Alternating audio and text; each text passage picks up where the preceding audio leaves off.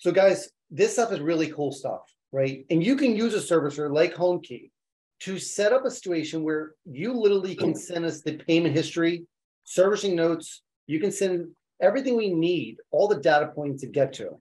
But before you get to that, I want to make sure you guys figure one thing out.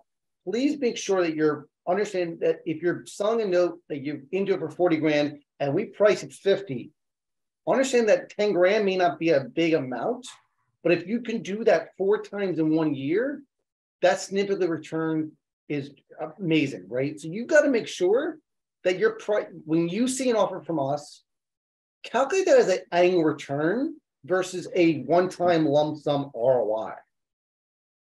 Because that will dramatically increase your returns no matter what you do. And you could do this, if you could do this 4 times a year, season it for 2 months, sell it to us, season it, sell it over and over again, that 10 grand on 40 multiplies.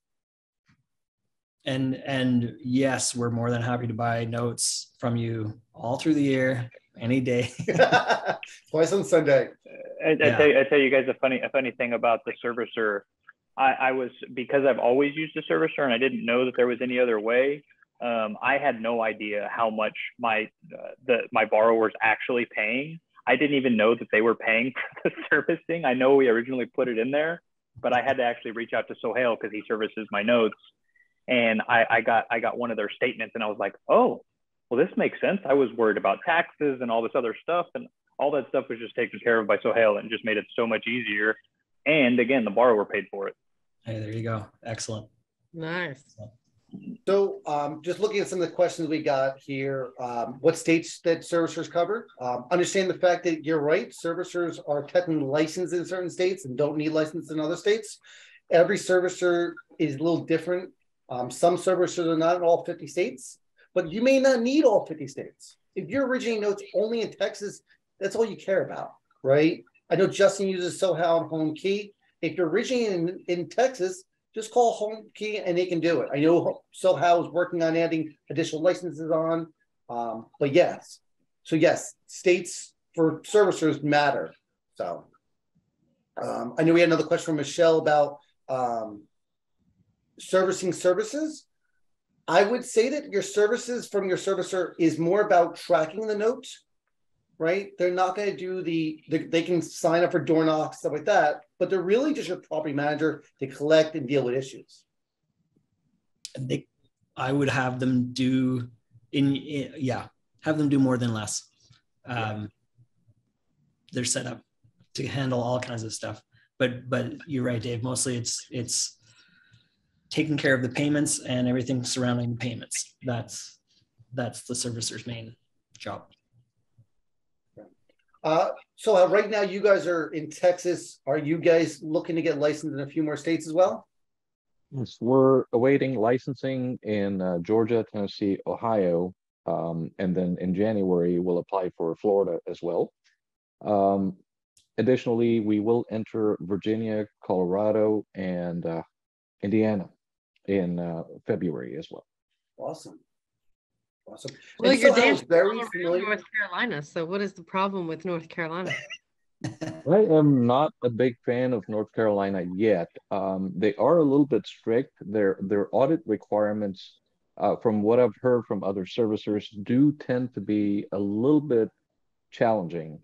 And what's worse is the audits do happen every 2 years at a minimum, and their auditor prefers to come down over to your home office, sit there and audit the books versus just doing it from North Carolina itself, because all our records are online anyway, and we have to pay for their expenses, their flight, their hotel, their food, things like that. Goodness. Yeah. But we do know other servicing companies that cover North Carolina, South Carolina. Yes. Oh, perfect. There's some really good servicers that do cover those states. Yeah. We'll be happy to help you. Yeah, I have a list of them on my due diligence portal.jkpholdings.com/servicers. You can find it there, the list. But I want to make sure that you know that Sohail really work with owner finance investors. He understands your world. That's why we brought him on. We work with a lot of servicers. A lot of them will get the paperwork from these kind of people and actually push them away. because it's not as clean cut as Bank of America, right? That makes sense for everyone. It looks a little different. It's paperwork is a little bit different, and they just want quick and easy. Yeah. And then there's other ones that'll dig in and look at the actual documents individually, because that often is what it takes. So Hal, feel free to put in the Facebook chat also your website too, if you want. I know you're on there as well. Alex asked a question. Any issues buying a note that's in first that has a second, third, or anything else behind it? Are there discounts that come with that? Do you even care about the supported notes? Straight answer, don't. Not really. The only time that comes to play is if we go to foreclosure, right? And it actually comes to sale, their notes are going to get paid, but we're going to get paid off as well, right? We're going to get our unpaid balance, say it's 60 grand, we foreclose on it, we're going to get our 60. We can't collect anything above our unpaid balance or legal balance, sorry. We can't collect, if it sells for 100, we can't collect the equity on that, right? If it reverts back to us, we get the equity, but we don't get the equity or any proceeds above our legal balance because we're not entitled to that money. So these answers, no. No, don't care.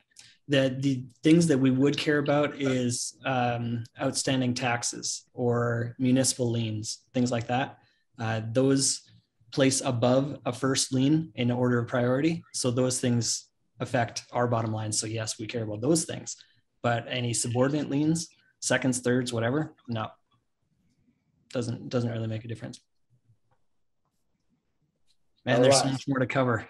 Yes. This is great. I love the conversation you guys are having. I love the fact you guys are asking a lot of questions because this is a field I've talked with Justin numerous times and he's still learning what we're talking about at the time because it's a new world of stuff. And we're looking to do a webinar and hopefully you guys all stay tuned. We do webinars every other week, but we've primarily been focused on note buyers and teaching them stuff. So we wanted to, were we working on getting a webinar on there about how to create a note, a successful note to make sure you're licensed correctly.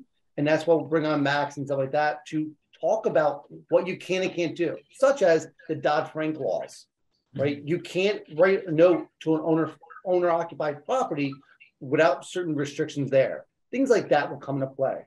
And we'll talk more about that stuff on the upcoming adventures. Just out of curiosity, Justin, Melissa, have you heard of Dodd-Frank? Do you know what that is? Okay. Yeah. Okay, just check. Yeah, I've heard of course. of him, or I've heard of it. Okay. But I get that it has its place. Yeah. All right. The biggest thing for me is my understanding is the limitations of how many notes that we can create, that we can originate without having an originator's license. Right.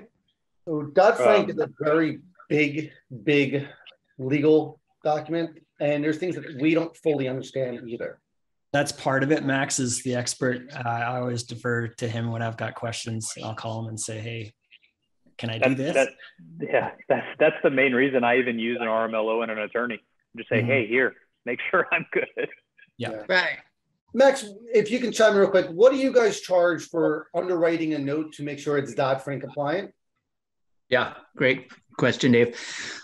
Standard underwrite is $679, and that's a bona fide fee that can be passed on to your borrower, but your borrower can't pay it before being offered a loan. And so one of the lending laws, Fair Credit Reporting Act and Equal Credit Opportunity Act, so FACRA and ECOA, state that you're not allowed to charge anything to a borrower prior to offering them a loan, except for the only fee that's transferable to a borrower up front is a credit report fee. And in our case, we pull the credit for you, so you can't even charge that to your borrower. So a standard Dodd-Frank underwrite is $679.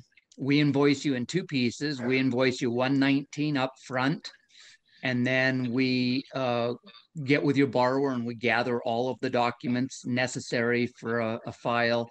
We work the file all the way to completion.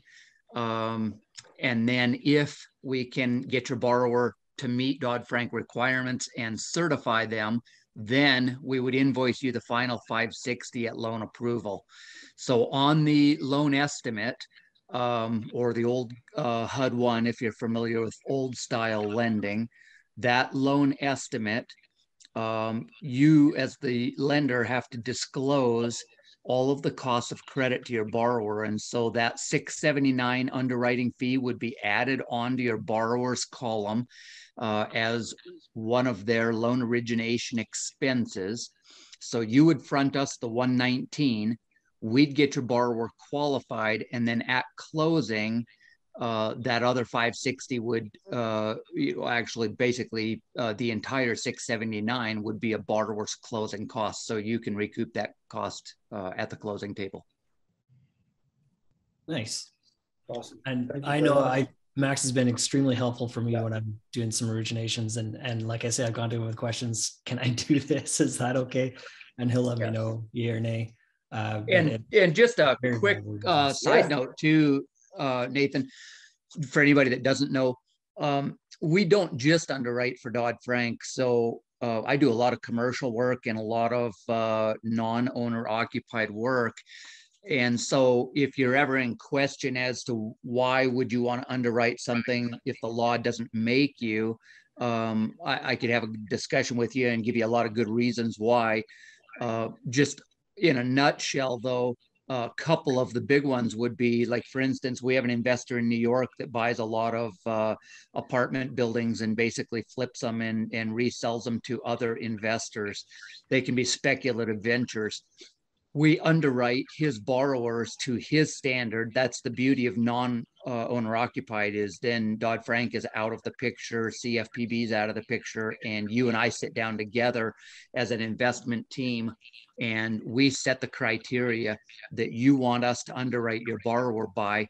And so what we're doing is we're ensuring your best interest from a risk of default standpoint. The other thing that it's doing is it's creating a consistent due diligence file for your ventures. And then when you want to go and resell those notes to somebody like Nathan and David, we've got files that you can present to those note buyers that demonstrate the professional consistency with which all of your borrowers are vetted. And that can bring a lot of value to your note. Awesome. So Max, so for those who don't know, Max is Coley Underwriter. You can go to coleyunderwriter.com. He can talk about all this stuff in much more detail than we can. I know Michelle was asking about that. Sydney, thank you for jumping in there. I appreciate that. So all that good stuff. Thanks, Cindy. Michelle, just wanted to come back to your question about, so you actually act like refinancing? Yes. Yes. Yes, we want to refinance you so you can go out and buy, create more notes and then sell them to us again and again and again. Yep. Take whatever profit. We don't care. Yes. We want you to make a profit. We're in it for a different reason. So we're more than happy to have you make a profit off of us, selling it to us, and then you go out and do it again and again and again. And we'll buy those all day long. Yep. So what makes it a valuable note? We won't get into the legal side of it, but understand the fact that for us, we have performing and non-performing assets, and those need certain data points to figure these things out. We're going to go through them quickly here, but again, in the chat, there's a whole, click the form link, click on it. You actually go to a form, fill it out real quick for us. Phone number is not required, but that will actually send you an email out directly from jkpholdings.com. If you don't get it, reach out to us and we'll go from there. But what they'll do is it give you a link to either PDF or spreadsheet that you guys can get and actually just fill it out and send it to us if you want to. Make it nice and easy for you. So what do we need? And what do we not need? Let's start with what we don't need. It's comical because in the last couple of weeks, we've seen a lot of notes from several clients coming up to this webinar. I don't need to know what kind of fridge is in the kitchen. Yeah. Don't care. I don't care what rehab you did. I don't care the borrower was a locksmith and his grandmother was the mayor. I don't care. Credit score. Oddly enough, I don't care. we actually care very little about the borrower themselves. Yep.